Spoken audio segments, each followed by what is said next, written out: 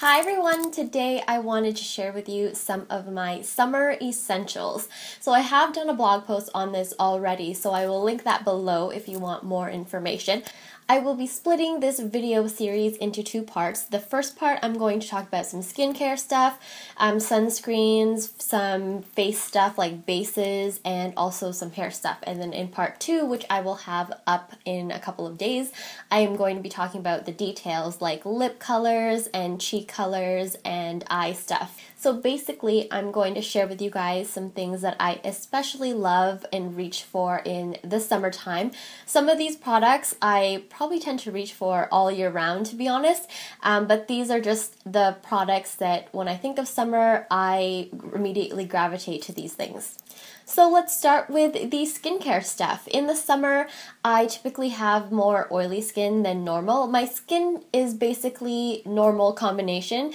In the summer, it becomes a little bit more combination oily just because it's the summer. I perspire quite a bit in the summer and I just feel like my oil glands are in overdrive during the summer, which I'm sure a lot of you can relate to.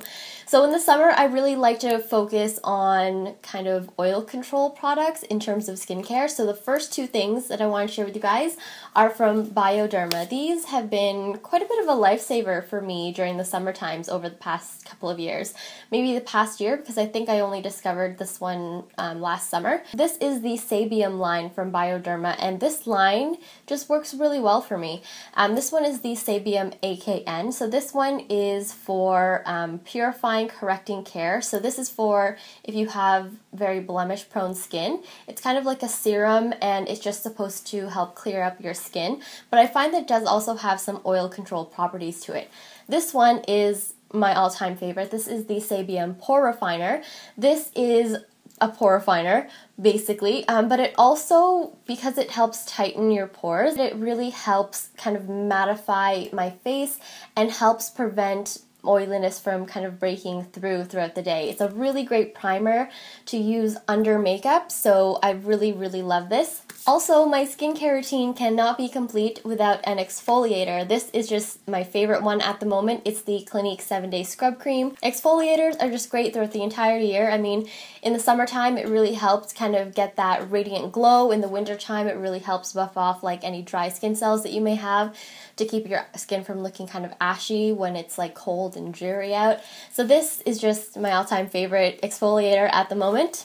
My skin is a little bit of an enigma. Throughout the day, it can feel very oily, but at night, especially if I've been out in the sun for long periods of time or even for like an hour or so, my skin can get very dry. It can feel very tight. So I really love the Clairins Beauty Flash Balm. This is so moisturizing and hydrating on my skin. It just feels really great. It does kind of have a tightening effect to it, but it doesn't tighten to the point where it dries out your skin. I just feel like it really hydrates my skin, so I love using this at night or even in the morning after my skin feels a little bit dry from the sun. The next two things are thermal water sprays. So these are basically mineral-enriched waters, I think, that are in aerosol cans. This one is from Evian and this one is from Vichy. I love them both. My all-time favorite would have to be the one from Evian, but I just ran out of that one, so I have to repurchase it.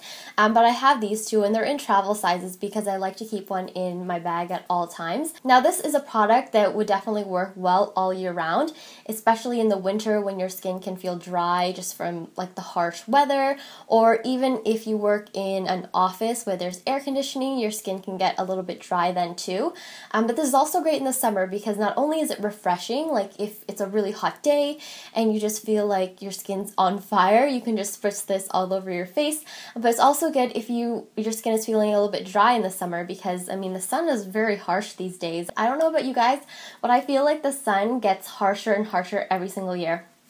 Probably because of that whole ozone layer thing, but this is also really great if you just need a really nice cooling, refreshing mist. Okay, moving on to some face stuff. So for bases, I like to keep it very simple and minimal. Like in the summer, you don't want to layer too many things on because especially once it gets humid, all of that can just kind of start drooping off of your face. So it's really important to have a really nice primer down, but if you can get away with it, just use 1 or 2 products on your face, like as a base. So my favorite thing to use all year round basically, but especially in the summer, is tinted moisturizer. It just feels very lightweight on my skin and I like the minimal coverage that it offers. I mean, I never really go for anything with too much of a full coverage just because I don't really feel comfortable wearing that much makeup on my skin.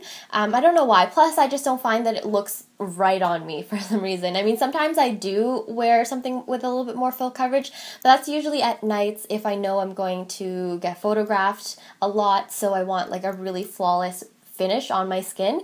But just for day to day, I really prefer tinted moisturizer. This one is from Chantecaille. This is the Just Skin, and I am in the shade Wheat, which I think is the darkest shade. I mean, the shade range doesn't really vary too much. I mean, there's only I think like 6 or 7 colors in the whole range, and their Just Skin line does not go very, very dark, which is unfortunate, but I really like this. I know I said I wouldn't repurchase this, but I actually did end up repurchasing it because my skin just seems to really like it, and even though I think there are very comparable and on par tinted moisturizers to this, because this is hella expensive for what it is, but I missed having it when I ran out of it, so I just went and picked up a new one. Concealer is also a nice thing to have. I really like lightweight concealers. This one is a new one from Covergirl. This is the Covergirl plus Olay Eye Rehab 2-in-1. So this is like an eye brightening cream and a hydrating serum in one. That's why there's like little swirls in it.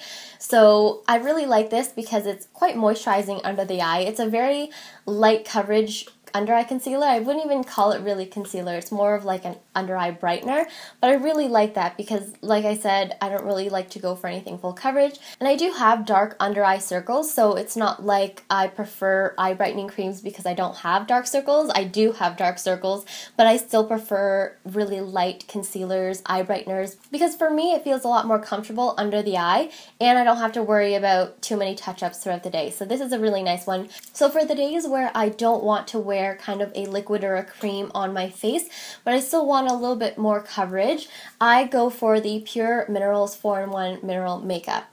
So this is basically a foundation, concealer, powder, pressed powder, and SPF in one, because it does have an SPF of 15 in it.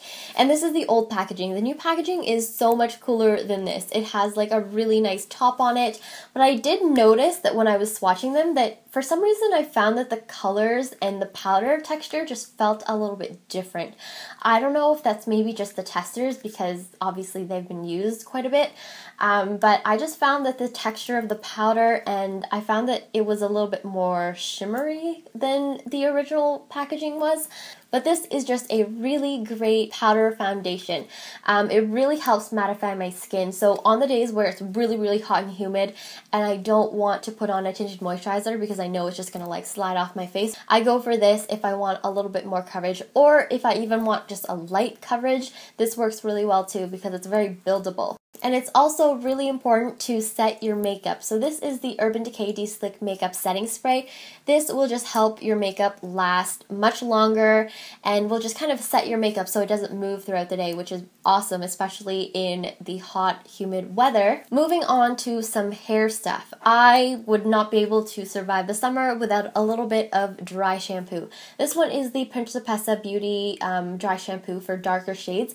I like this because the powder is in like kind of like a brown shade, so I find that it blends a lot better with my hair and it doesn't leave like a weird white cast on my dark hair. Next is the Phyto 9. So this is for really dry hair or ultra dry hair. It's like a really nourishing hair cream, and I really love this because if you're out in the sun a lot, or if you're in and out of the pool where you're in a chlorine pool, it can be very drying to your hair. So I like to have like a really nourishing hair cream on me just to really put back the hydration in my hair. The last thing for hair is this Fekkai Tossled Wave Spray, and I really like this, but it's not my favorite favorite Beachy Wave spray. I think it works okay. It's not the best, but I just like how it kind of texturizes my hair a little bit. I don't really use this as much now that my hair is shorter. When I did have long hair, this was really nice because it really helped kind of create that like crunchy beachy wave look in my hair. Now that my hair is a little bit shorter, I mean there's only so much wave I can get out of it, but I still like to use this if I want more of a texturized look to my shorter hair. Like I said, this isn't my favorite, but I do really like it. Moving on to some sunscreen. Sunscreen is like the most important part of summer essentials. Probably what I should have started off with, but here we go, I'm going to mention it now. I have so many sunscreen favorites, and I will link a blog post that I did a few weeks ago to some of the ones that I have on rotation. Now, I have picked up quite a few new sunscreens for this summer, so I'm thinking of doing a new blog post just talking about some of the new ones that I've tried out.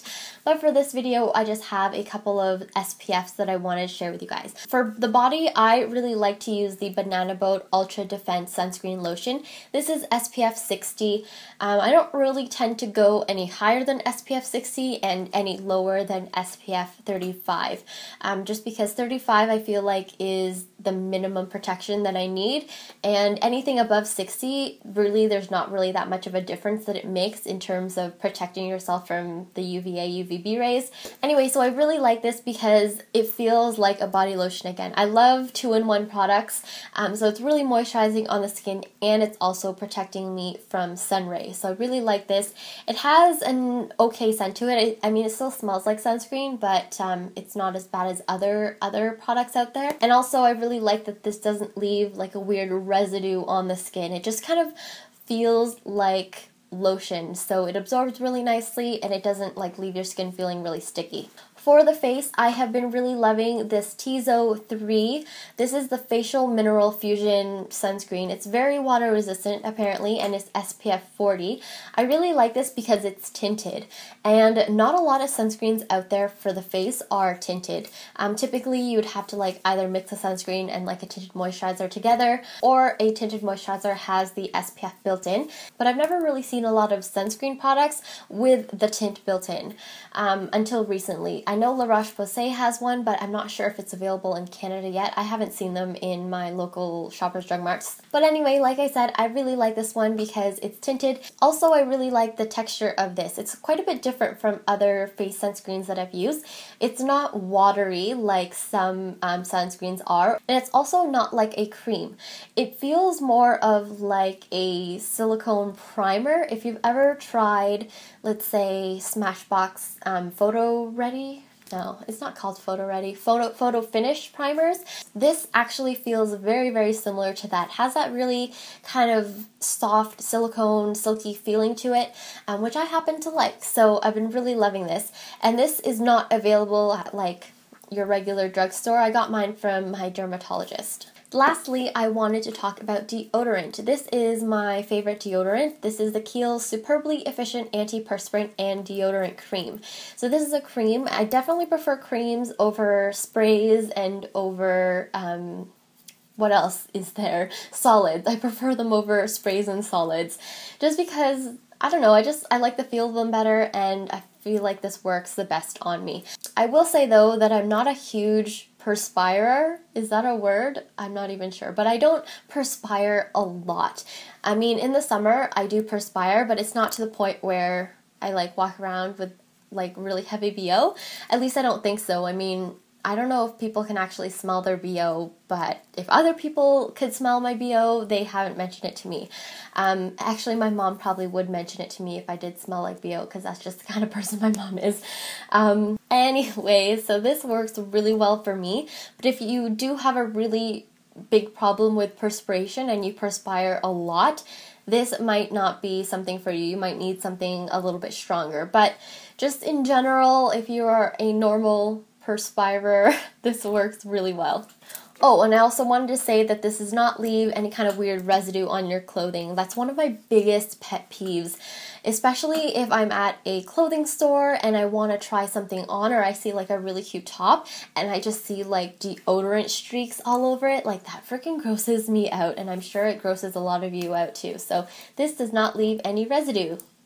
Okay, so that was part 1. Holy, this was a long video. I will be doing part 2 right after this, and I will have it uploaded in a couple of days. So stay tuned for that. I hope you guys are having a wonderful day and a great start to the summer, and I will see you guys in my next video. Bye!